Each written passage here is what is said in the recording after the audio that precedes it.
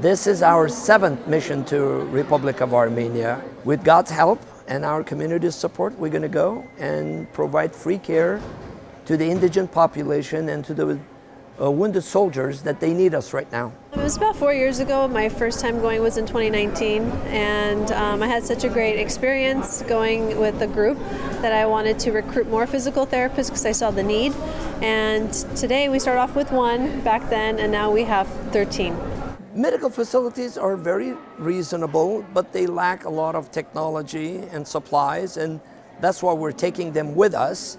As you can see, the suitcases behind me, they are filled with medication and supplies and equipment that are necessary for us to fulfill our mission. I've been fortunate to get the time off to go for 2 weeks.